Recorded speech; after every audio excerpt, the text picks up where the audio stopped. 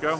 Eric Olsen. I am the publisher of both blogcritics.org and now the new technorati.com. And we are original content organization specializing on the Technorati side, which just launched a couple days ago, on that which is most applicable to Technorati, in other words, tech, business, lifestyle, and kind of the confluence of all of those things. We already have about 1,500 writers signed up in just a few days.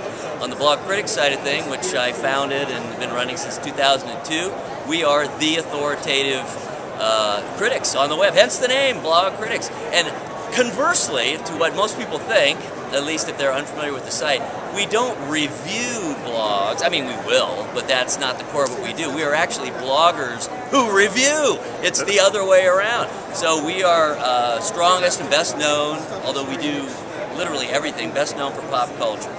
Movies, TV, film, books, gaming, and we also cover politics, fine arts, science, technology.